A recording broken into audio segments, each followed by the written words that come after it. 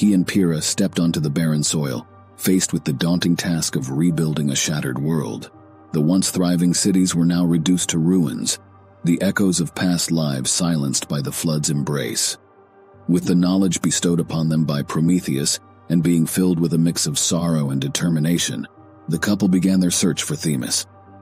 In their search for answers and direction, they turned to the wisdom of the divine.